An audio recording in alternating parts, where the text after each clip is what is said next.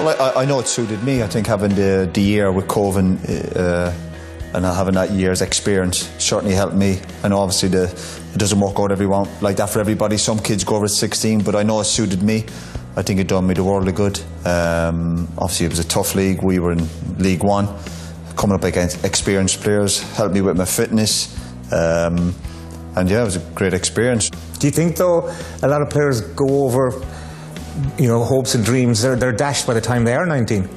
Yeah, it can do. I'll be honest with you, I don't think I would have dreaded maybe have gone to a certain club maybe at 16 or 17. When I see these young boys going over, particularly the Irish lads, and they can end up in a club in London or a big club, and they can get lost. And there's no doubt in my mind, a lot of the kids, it's only natural, will get homesick. It's a massive challenge to them, and it's no surprise to me when a lot of them come back 19, 20 and almost damaged from the experience. Not coming back saying, oh, well, you know, I can still get back to England, it didn't work out. Some of them are almost relieved to get back, and that must be a horrible feeling for any young player. Looking at the recent Republic of Ireland squad, you see Ford, Coleman, Ward, Long and Doyle. There's so many more in the squad now that have had League of Ireland experience. I think the players you've mentioned, it suited their careers. As we know the lads who went over 16, they're having top careers, but this idea of that players, young players, 17, 18, leaving youth team football, going to League of Ireland, I think is a big challenge for them. And as you said, we've seen over the last few years lads who are 19, 20, who maybe feel they've lost that opportunity, doing well in League of Ireland, and English clubs are watching them. We haven't got hundreds of players coming through even our English clubs, and we are going to take an interest in obviously the League of Ireland clubs. No doubt it helps if they're in England, the fact with the full-time training, but as I said, I suppose with the fitness levels now, League of Ireland teams and players, it is literally full-time. So yeah, we'd be looking at them, and if there's lads I'm sure doing well League of Ireland, we have seen it over the years. There has been lads playing League of Ireland, been selected for the Irish senior squad, and hopefully if me and, you know, if Martin particularly sees somebody fancies, then they'll get a chance.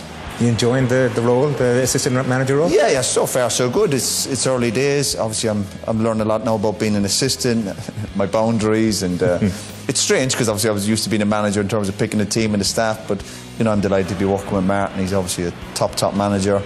We had a disappointment of the last game. I suppose we both forgot how hard it is to lose a game because we've been out of the game. We had a couple of decent results at the start, but it's all learning for us. We're getting to know the players. We're constantly looking at them. But yeah, it's been enjoyable, but we know that you know, the hard work will start next September. And to qualify is going to be tough because now that you've seen the group and now that the fixtures have fallen as they have, it's not easy. No, it won't be easy. It's a very tough group, but I think we need to focus. You know, people are on about qualifying.